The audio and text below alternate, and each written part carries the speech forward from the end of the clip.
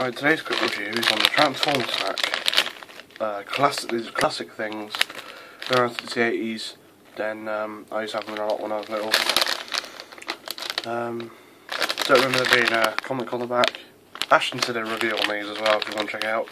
These were 30p, but I got these for 15p in the shop because they're cheaper in the shop. Classic packaging. This hasn't changed over the years for me. This is a pickled onion flavour. The way this shit works is that you have a car,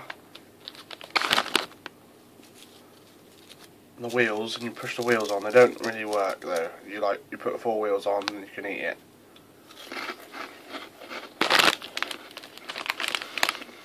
That's pretty much what they are. There isn't much in this. It's ridiculous, really. All that is packaging. It tastes like Space Raiders. Probably because they're made by the same people. I don't remember them being made by Golden Wonder. If so, they were. They didn't have this massive on the top, this massive logo. It's supposed to